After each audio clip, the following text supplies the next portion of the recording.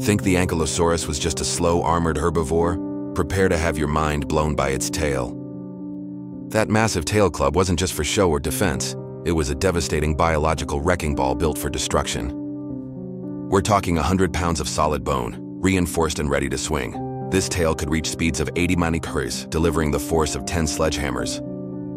Fossil evidence, including crushed T-Rex leg bones, proves this wasn't just theoretical.